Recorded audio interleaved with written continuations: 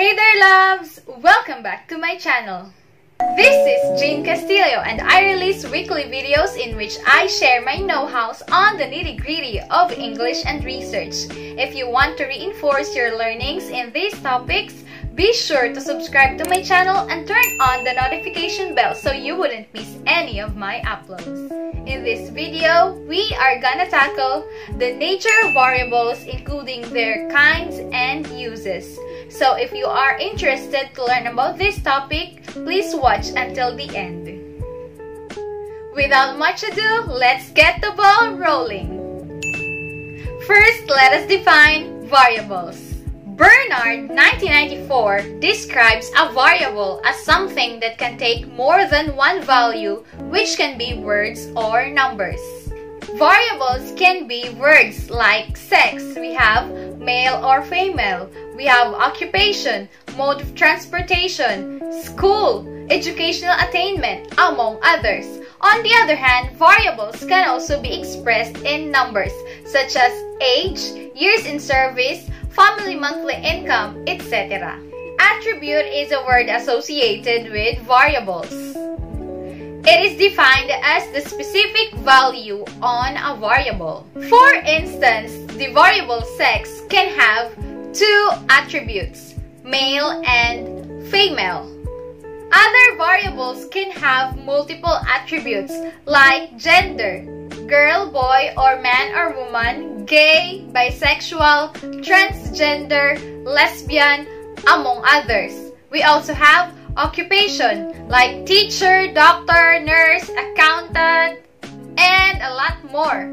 Also, we have broadcast media preferred like newspaper, radio, television, among others. Moreover, some variables can have 5 attributes like the 5-point scale of agreement, wherein 5 is strongly agree, 4 is agree, 3 undecided, 2 disagree, and 1 strongly disagree. For frequency of use, we have 5 always, 4 oftentimes, 3 sometimes, 2 rarely, and 1 never. Additionally, Creswell 2002 defined variables as characteristics or attributes of an individual or an organization that can be measured or observed and that varies among the people or organization being studied. The variables can be classified according to their nature. The first classification is quantitative, otherwise known as numerical. And the other one is qualitative or categorical. Under quantitative, we have discrete and continuous variables. Under qualitative, we have nominal, ordinal, and dichotomous variables. Perhaps you have a question mark on your mind right now. Why are we tackling qualitative variables in practical research too, which is quantitative research? Worry not, kids. Later on, as we go on with the discussion, you will find out more about qualitative variables and why they are included in a quantitative study. Quantitative variables can be expressed in numbers, and they are measured or quantified. For this category, we have discrete and continuous. Discrete variables are countable. They have positive values and they are whole numbers, such as number of siblings, number of residents in Allen, and number of students in the class. These samples are always expressed in positive whole numbers and they are all countable or nabibilang. So, can we have 3.5 number of siblings? Diba? Hindi yun possible. We can't have 36.5 number of students in a class. Hindi pwede yun. Hindi pwedeng half lang ang isang student. On one hand, we have continuous variables, which are also referred to as interval. They are measured in ranges. They can be fractions or non-whole numbers and take either a positive or negative value. Like for instance, temperature, height, and weight. Temperature can be 36.8. Height can be 100 165 and 1/2 centimeters. Weight can be 49.5 kilograms. So, these samples can be considered as continuous or interval variables. Moving on to the next classification, we have qualitative variables. These type of variables are not expressed in numbers. Rather, they are descriptions or categories. Dichotomous variables are consisted of two categories, like yes or no question, or sex, male or female, type of school, private or public, etc. Nominal variables represent categories that cannot be ordered in any particular way, such as sex, male or female, organizations or affiliations engaged in, etc. Lastly, we have ordinal variables. These may possess quantitative or qualitative attributes. These refer to categories that can be ordered from greatest to smallest, unlike with nominal variables. Examples are educational attainment, family monthly income, year level, among others. Educational attainment can be ranked according to elementary level, elementary graduate, high school level, high school graduate, college level, college graduate. Further studies, we have units in master's, master's degree holder, doctorate or units in doctorate or doctorate degree holder.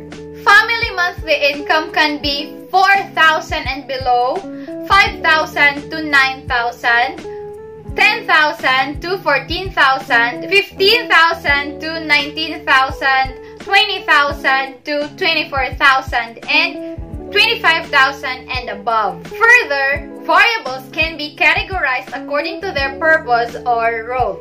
We have independent variables and dependent variables.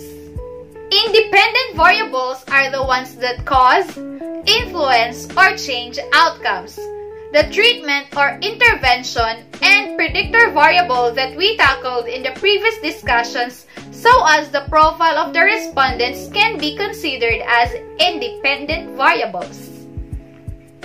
Dependent variables, on the contrary, rely on the independent variables. They are the outcomes or results of the influence of the independent variables. The progress in the performance of my students who received an intervention or treatment is a dependent variable, as well as the criterion variable in a prediction study. It's just easy to differentiate these two types of variables. Ang kailangan nyo lang tandaan ay kapag ang isang variable ay hindi maaaring mabago sa research process at siya ang nagdadala ng change or nagkukos ng change or pagbabago sa isang variable, ito ay considered as independent variable. Pero, kung ang variable na ito ay magbabago or maimpluwensyahan ng isang variable during the research work, it is considered as dependent variable. Another type of variable is the extraneous variable. This is neither a dependent nor an independent variable. This holds the undesired effect or outcome in an experimental research. Let us go back to our example in my previous discussion on experimental research. But just a quick disclaimer, if you belong to the classes that I am gonna mention, please don't take the sample to the core. I don't mean any harm, example lang po para mas maintindihan ninyo kung ano ang function ng extraneous variable sa experimental research. The control group is ABM12 Australia and the experimental group is UMS12 Canada, and the intervention is the video lesson. The independent variable is the video lesson, while the dependent variable is the performance of the students in the subject practical research 2 during the modular distance learning. The UMS12 Canada receives the intervention. Video lessons were made for them to watch, while the ABM12 Australia class does not. During the assessment, the control group, ABM12 Australia students, have an average score of 30, and UMS 12 Canada garnered an average score of 40. This may show that the intervention has a positive effect, but we still have to consider factors which could not be manipulated by the researcher that may result to the low average score of the control group, such as the negligence of some students in answering the modules, insufficient time, poor self-management, chores to be done at home, or close ties with the classmates that lead to reliance on the answer of others. All these can be deemed as extraneous variables. Moreover, we have the so-called confounding variable, which is a special type of extraneous variable that the researcher cannot control or manipulate and may threaten the validity of an experimental research. So, ayun na nga, mas naging mataas ang score ng UMS 12 Canada, which is the experimental group, ang group na nabigyan ng intervention or treatment. Watching the video lesson may help the UMS 12 Canada students understand the lessons better, pero hindi rin natin may pagkakaila na maaring mataas lang talaga ang IQ ng mga students sa experimental group kaysa sa control group. Kaya, mas naging mataas ang kanilang results. So, ang factor na ito ay pwedeng i-consider na confounding variable. That ends today's lesson. I hope you find this discussion helpful in preparation for the conduct of your quantitative study. If you learned a thing or two from me, give this video a thumbs up, subscribe to my channel, and turn on the notification bell to keep you posted of our weekly uploads. Thank you so much for watching. Till next time, bye!